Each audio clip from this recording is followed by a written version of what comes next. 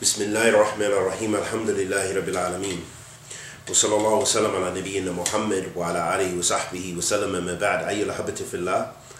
A question was asked about a particular issue, and the person asked, is my Iman, is my faith non-existent? And first and foremost, that asking a question like that, usually a person who asks something like this, of course that they have Iman. When you say that your Iman is non-existent, or question whether your Iman is existent or not, this is a question of whether a person is a believer or disbeliever. So the fact that they are inquiring and that they want to know about maybe an issue or an error that they fell into, of course that they have Iman bi'idhnillah ta'ala. But when you say someone's Iman is non-existent, that means they have nothing from Iman. That means they no longer believe in Islam. And that, I don't think any of us, bi'idhnillah ta'ala, are afflicted with, walhamdulillah. But I wanted to read a few statements, beautiful statements, regarding Iman, just to make sure that we have proper comprehension of Iman in Islam. And this is a beautiful statement of one of our Salaf, one of the Tabi'een, Sufyan al-Thawri, rahimahullah ta'ala. He said, and this is very relevant to what we see in this day and age with regards to people's misunderstanding about Iman, and that some people believe that Iman is either totally full and kamil, or that Iman is non-existent. And this is incorrect.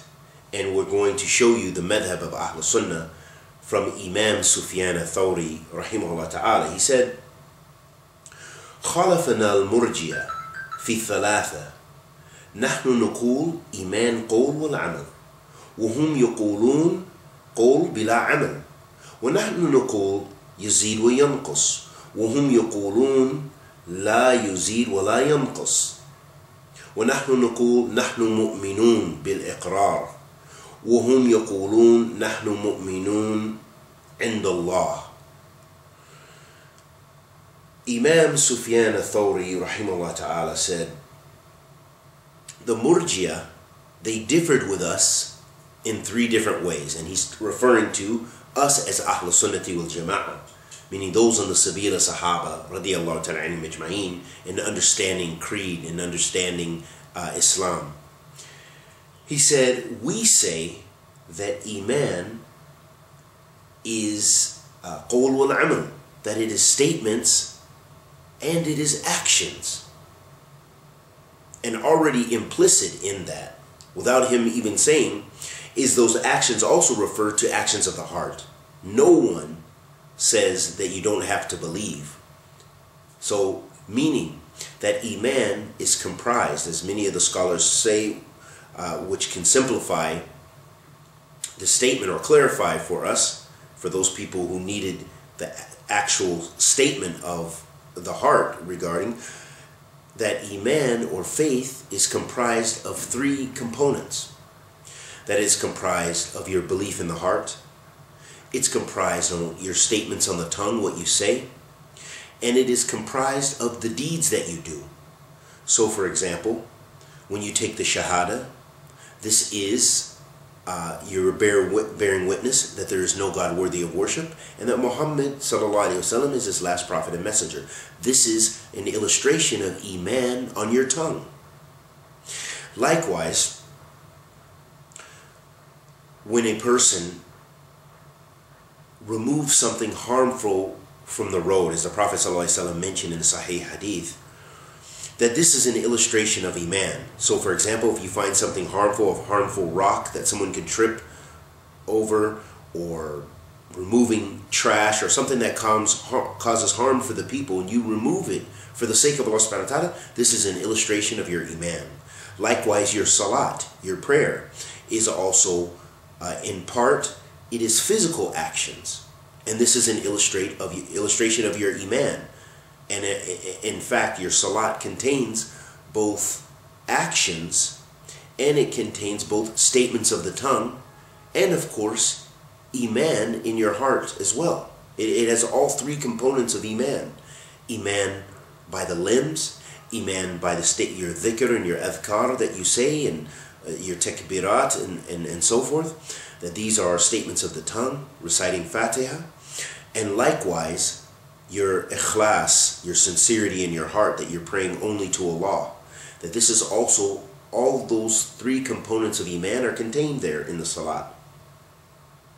So going back to the statement of Imam Sufyan al-Thawri, so he said, Iman qawl al-amal. So he said, Iman is comprised of statements and actions.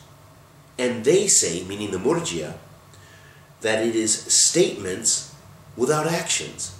That it's sufficient to say, I'm a believer, and not do any actions. They don't pray and so forth. And why this is relevant for us now is because, unfortunately, many of our brothers and sisters are afflicted by this aqidah, this i'tiqad fasida, this creed, this innovated creed, this wicked belief, in that they believe, for example, you see a sister, she doesn't wear hijab. Instead of accepting that she's in the wrong, she says, brother, you don't know what's in my heart. I don't need to wear hijab. She may even deny hijab out of total ignorance, or say, hey, this scarf on my head is sufficient, even though I'm wearing jeans and a tight t-shirt, but this scarf on my head is sufficient. And this is from her ignorance, more than likely. So she's saying, you don't know what's in my heart. You're correct. And this would be this would be correct, that we don't know what's in her heart. But we know that her Iman is weak. Because what is illustrated outwardly is a reflection of what is inward. So if you outwardly disobey Allah, that's a clear sign that your Iman is weak, or you're being forced to do so. And that's a whole nother aspect that we don't want to get into right now. So that lets us know that statement is batil, and that statement, this is the statement of people who have been infected with the creed of irja, that they have been infected by believing that your deeds are not necessary with regards to your faith in your Iman. You don't know what's in my heart. He's smoking weed. Brother, you don't know what's in my heart. He's drinking alcohol. Brother, you don't know what's in my heart. He's with his girlfriend. She's with her boyfriend. Brother, you don't know what's in our heart. Then the Imam said, and we say that it increases and decreases, meaning our Iman fluctuates. Sometimes it's high, sometimes it's low. And he says, and they say that it doesn't increase, nor does it doesn't increase, nor does it decrease. So the Murjia, they believe Iman is always stable, that either you enter into Islam and you have full Iman no matter what you drink, no matter what you do, no matter what actions you do, because they don't believe actions are a part of Iman. So for them, Iman is stable. You're a Muslim is a mu'min, he's a full believer, regardless of what he does. And likewise, so this is incorrect. This goes against the aqidah of Ahl Sunnah, because as Imam Sufyan al-Thawri said, وَنَحْنُ نَقُولُ يُزِيدُ وَيَنْقُصُ, and we say that Iman increases and it decreases. And it increases with what?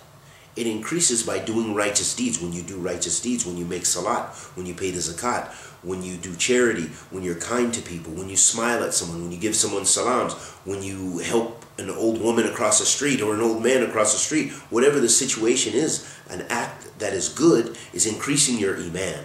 So do your best, brothers and sisters, to increase your Iman. And likewise, doing sinfulness decreases your Iman. It doesn't mean you have no Iman. So for example, the one who commits zina, which is a great and serious crime in Islam, that doesn't mean they have no Iman. that means their Iman is weak. Their Iman is غير كامل.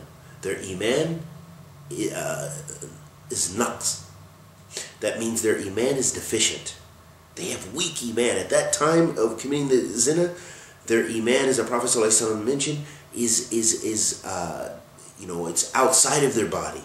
But that does not mean they are a disbeliever. So it's very important to know that sinfulness decreases your Iman. And then he say, and نحن نقول نحن مؤمنون بالإقرار وهم يقولون نحن مؤمنون عند الله. And then he said, and we say that we are believers by by our belief, and they are assured that they are believers, and that they are this is according to their aqidah and i'tiqad, and it's not by force. And the Murjia, they say, and we are believers with Allah. We are believers with Allah.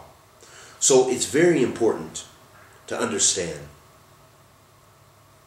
And as Imam Barbahari said, and our Sheikh said, as a commenting on this, he said, وَمَسْأَلَ إخراج العمل من مسمى الإيمان هي عمدة قول المرجع الذي اجتمعت عليه طوائفهم كما تقدم تقرير ذلك. So he said that this is this issue about a person's Iman, whether it is present, taking out Iman from deeds from Iman, that all the Murjia sects, they held this belief. This is where they agree, that they all believe that actions are not a part of Iman, meaning your salat, doing some physical action, something with your limbs, whether it be smiling, whether it be charity, whether it be helping someone, whether it be prayer, whether it be whatever, that these actions are not a part of Iman according to the Murjia.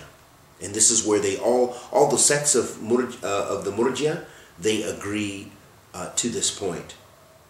And he says, وَلِذَا قَالَ Barbahari rahimahullah ta'ala, Imam Barbahari rahmatullah alayh, he said in his book Ahl Sunnah, he said, من قال إيمان قول وعمل يزيد وينقص فقد خرج عن الإرجاء أوله وآخره. Imam Barbahari rahmatullah alayhi said that whoever says that Iman, faith, that it is comprised of statements of the tongue and actions, and that it increases and it decreases, meaning we're not always on the same. Sometimes we're strong in our Iman, sometimes we're weak. Sometimes you're not feeling as strong, you're not practicing the Sunnah properly, or you fall into sin, or you backbite easily, or whatever the situation is. So meaning that yuzid wa yanqus, that your Iman increases or decreases. Then if a person says this, or they believe this, then they have they do not hold the creed of the of irja or the Murjia in its entirety. And we ask Allah the Almighty to accept our good and forgive our evil. Wa sallallahu wa sallam ala nabiyyina Muhammad wa ala alihi wa sahbihi wa sallam.